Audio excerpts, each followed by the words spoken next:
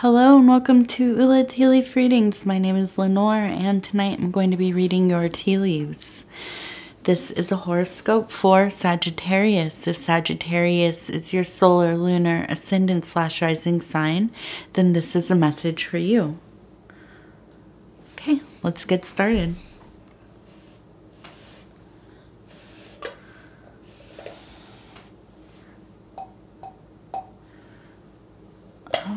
Okay, let's see. What do these cards have to say tonight? All right, Sagittarius. We've had this ongoing story about you kind of standing up for yourself, not taking anybody's mess anymore, and kind of coming into a new era of your own power, which is wonderful. Wonderful and difficult. Not an easy task, I should say. Not something to take lightly. And I think, honestly, I know last week we talked about how I hoped that this week we would have some really, we'd pull a nice card, we'd have some really, kind of big leaps and bounds forward. And I think that honestly, just in the vibes I've been getting from your storyline, and this is really one of the few signs that I read with some amount of continuity. They can be definitely standalone readings, but this Sagittarius kind of arc that's happening is really kind of got me hooked in.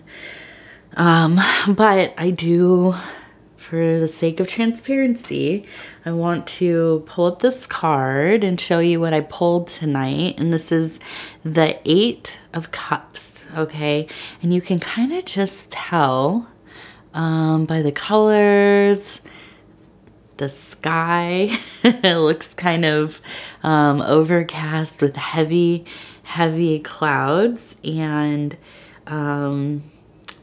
the flowers are kind of drooping over and looking a little past their prime. Okay, and so this is the card that is related to, in the Thoth deck, to indolence. Okay, I forgot to look. Every time I get this card and I'm going to talk about it, I have to look up the actual definition of indolence, and I totally forgot tonight. But what it does mean is kind of losing faith in yourself, in your path. Things are getting a little murky. There's some amount of like self-denial, abandoning of any kind of progress you've made, to some degree, some suffering happening. And now it's not as bleak in maybe other kind of like the Rider-Waite deck. It's the meanings kind of are similar, but it's kind of more of, leaving behind some of the old like memories or things that were important before. There's kind of a sense of definite abandon, right? Of whatever was once important is now not so important, or there's just like the luster has been lost to some degree. And also, this iteration, it kind of talks about this being like a swamp. And now let me just go ahead and tell you, I love the colors on this card. So when I look at it, I'm like, oh yes, this is this is pretty. And they talk about the swamp. Well, I hope in another life I was like a swamp witch or something. So I love the thought of things coming to pass and decaying away, us losing that which does not serve our better purpose or ultimate purpose or the purpose that we are fixed on now, okay? These cards are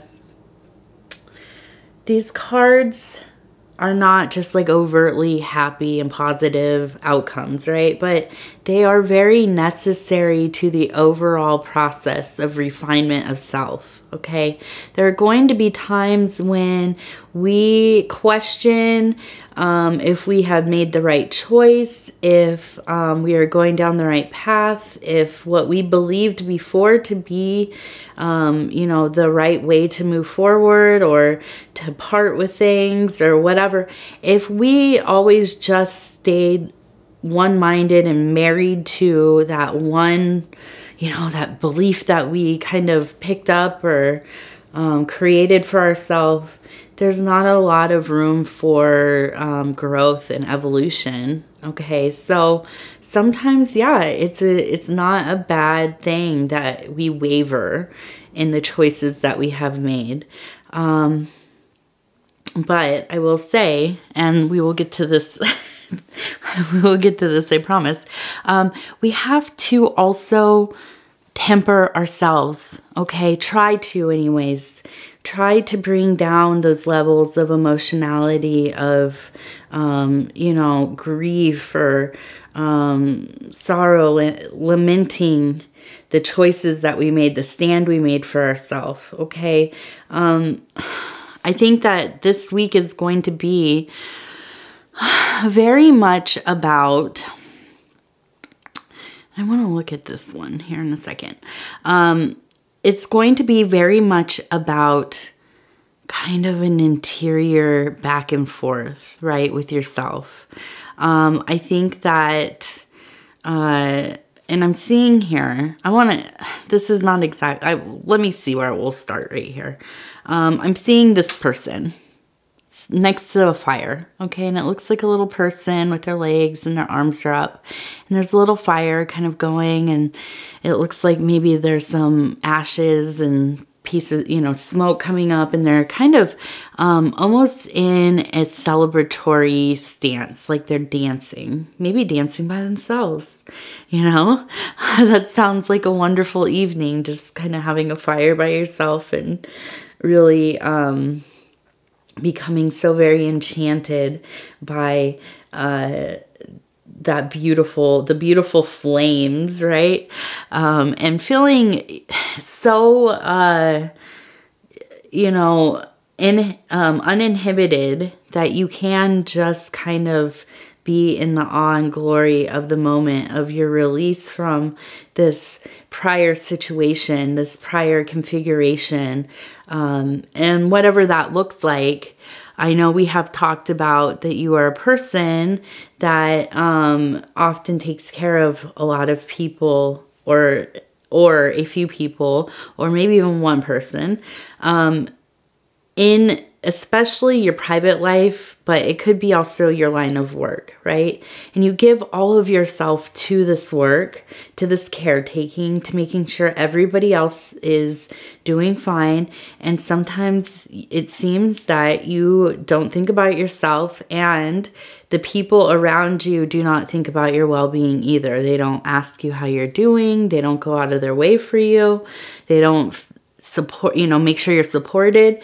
And I kind of give an example of like, you are the person that's kind of maybe taking care of your grandparents or your parents, and you have these other family members who just kind of have come to a place where they expect you to be the one to kind of show up and, you know, do all the tedium and maybe some of the health stuff, taking them to appointments, taking care of the house, this kind of thing. And they, you know, are kind of just there for the holidays or whatever, for the fun events, the siblings or family members. And they don't really check in with you to see how you're doing, although you're the one really taking care of, you know, the family that you all love, right? So there's like a sense of burnout coming, or has been for a while.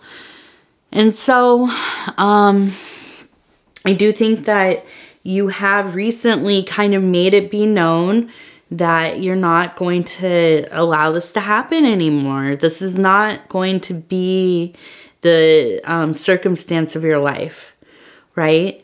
And if this is kind of a career thing where you work in the medical field, or you do some kind of work like social work or teacher or whatever it is where you're taking care of other people, coming to a point where you're really advocating for yourself. Now, I do think that there was this real sense of power rising up in you. Really just that point where the breaking point where you weren't gonna do this anymore, and you spoke on it, you made some changes possibly, and really felt like, you know, everything's gonna change now. And to some degree it has changed, but now that it has come to pass, it's the part where you're kind of looking forward at, well, how are things going to look in my life? How am I going to set my life up now?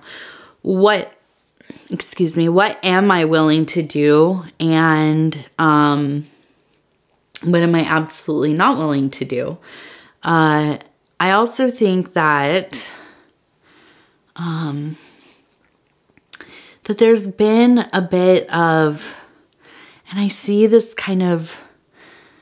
person kind of coming, they look like they're kind of overshadowing this person here. This looks like a little person, this one, and kind of face to face. It looks like you're kind of locked in this dance with your family members or the people you work with or whatever it is. And I think that they've, you know, been surprised at this big voice that's come out of you, right? That you have really stood up for yourself. It's not necessarily in your kind of nature usually. And to some degree, I think that that's allowed people to take advantage of you, kind of.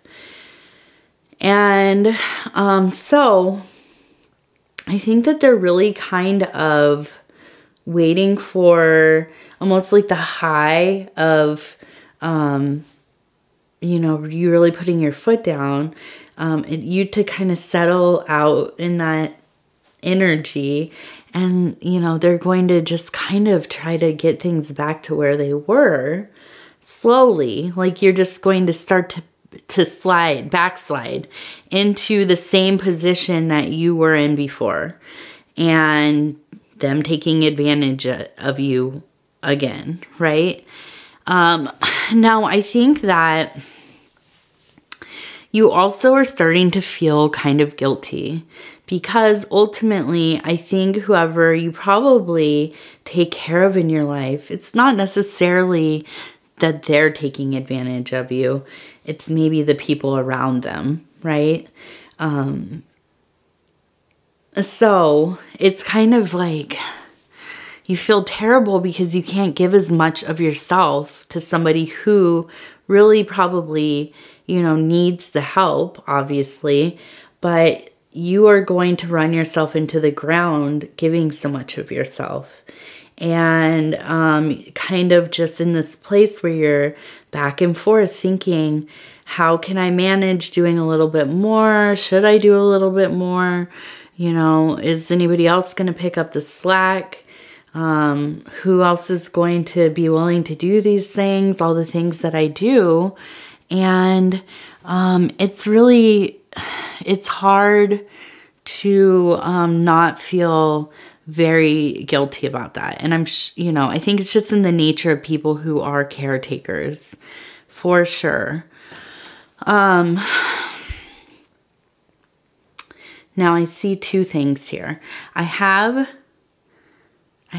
this in the middle. We have the cardinal, Okay, and here's the body, and here's the little tail kind of up here in the head.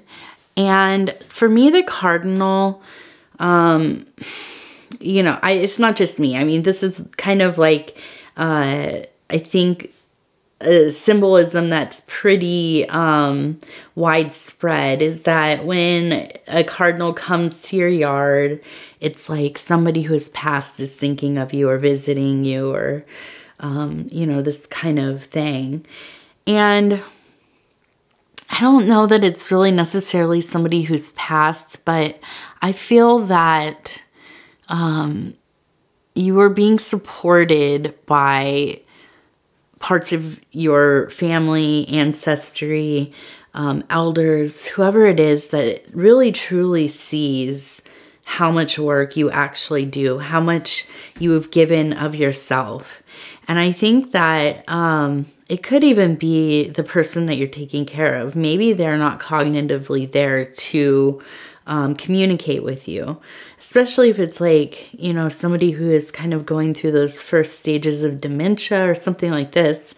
But I do think that they want you to have the life that you want. They want you to have a good life. They want you to have a meaningful life, and a life that you enjoy, right? And so I really think that this also comes as like really a bird of peace, of, you know, just kind of like, great beauty, but kind of like real, selective about sharing like their sweet song. I've always noticed that the cardinals are beautiful and they have a really pretty kind of little call that they make, but they don't just give it up all the time. I mean, unless it's like, you know, mating season or whatever, but they don't just give it up all the time. And I think that they're pretty selective about when they're going to do their little pretty, they're pretty little songs and, you know, praises. And so I feel that this also like very much is a symbol of you and your spirit. So it's like kind of double duty here. I think that you have a lot of like beautiful inner light, a lot of care for others. You're very intelligent, very perceptive. You're able to do a lot of things that most people it would take them a whole lifetime to figure out how to manage all the things that you're able to do, and also just figure out how to do them. You just are a person that is so adaptable, and you are also not like, you're not very prideful. Let's just say that. Like, I think it's when people get to know you and really witness like how skilled you are, how intelligent, and, you know, the great beauty that you are, it is almost kind of enchanting to know somebody like you, okay? But I also think that people, you know, definitely use your own attributes as like a weapon against you. Maybe not even just a weapon, but something that they can try to take from you or use you for, okay? And because of your kind and sweet and generous nature, this can be kind of treacherous, right? So I do think that, you know, you are being looked out for. And I think that this whole thing that's been going on, like I said, this arc of a story, I do believe that a lot of it's been instigated from kind of the unknown, right? The other side, or whatever you want to call it, your guardian angel, your ancestors, whoever is looking out for you, the universe, trying to help you get things oriented in a way that is more beneficial for you. Okay. Now I wanted to look at this one, and this one reminds me of kind of a female turkey, which is funny because also over here I see this one looks like a little dragon. And in my mind, wild turkeys and dragons could be the same creatures because turkeys have, they have a force behind them. I would not mess with them. They are, once you get them going and they come charging at you, you better watch out. They will not stop. If you've ever seen any, if you've ever witnessed them in your life, or if you've ever seen any videos of them. If you haven't, go look up like mean turkeys or whatever. But I think that part of what is really going to help you not fall into this energy of the cup of eights, or cup of eights, the 8 of cups, excuse me, fall into this kind of energy of abandoning the progress you've made is by activating that real fiery kind of, I'm not putting up with this anymore energy again, and reminding yourself, even if you have to write it down, make a freaking master list of like all of the things that came to pass that were just too painful for you, where you felt disrespected, where people did not listen, or you know, just all of those things. And you go over that whenever you're starting to waver, okay? Because you deserve to have what you need. Now, do I think that there's room for you to adjust all of the things that you've decided on? Yeah, of course. If you want to take some of that stuff back a little bit, you know, I would not judge that at all. Everything is up for tinkering with and reconfiguring and getting it to work in a way that you are comfortable with, okay? And I don't feel like you're the type of person that just fully abandons somebody that you care about, okay? So I think, you know, it's just, it's a matter of getting it to where you feel like you can be happy at the end of the day, the amount of time and energy you were able to give, and also keep some for yourself for sure. Okay, let's see. And then I also see, this one looks like a little, there's so many birds today. This one looks like a little goose, kind of, it's eating. It has its little head down right here, and here's the body and the legs there.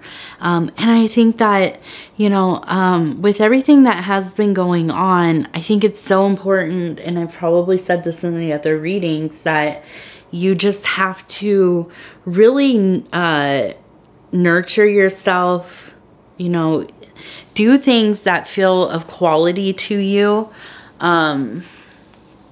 If that is, you know, exercise, eating well, doing fun things, going out and having,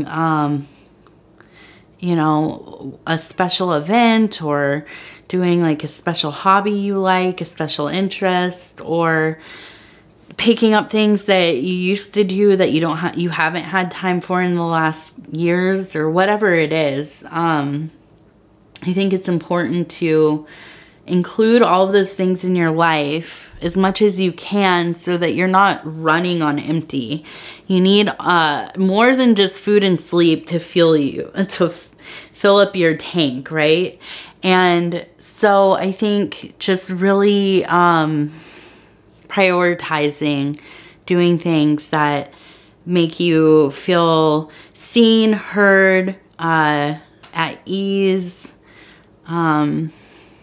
just that are enjoyable, things that are easy to do, where you're not feeling anxious or self-conscious, or, you know, they're almost unbearable. I just don't know how I'm gonna get through this thing.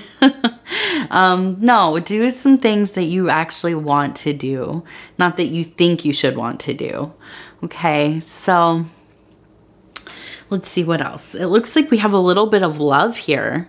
So maybe there is some room for some love, a renewal of love, a new love, self-love, some kind of love is coming up.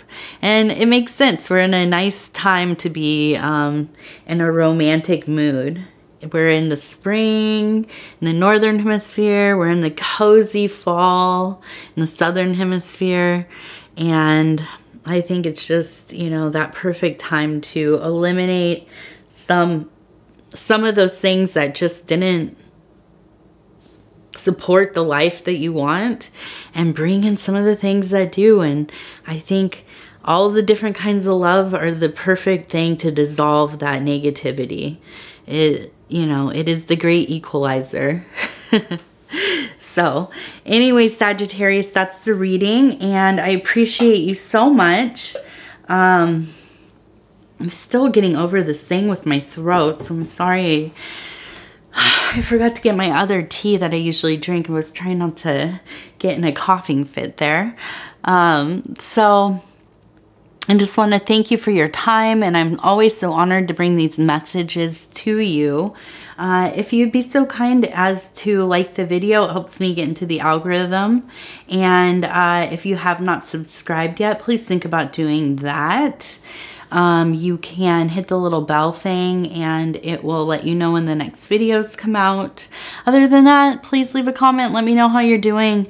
Let me know what's going on. Let me know, I don't know. Tell me about that love that's happening. I'd love to hear about it. I always love it. I love a good love story, right? I think we all do. So anyways, I appreciate you. I can't wait to do the next reading. I think that they are getting better and better as far as the progression of this kind of arc that we have going. And next time, I really hope that we pick something like, I don't know, the Three of Cups, or the Lovers, or I don't know, the Sun maybe. We could do with some sun here in the north. So I would be happy if we got the Sun card. All right. Thank you. I will talk to you again very soon.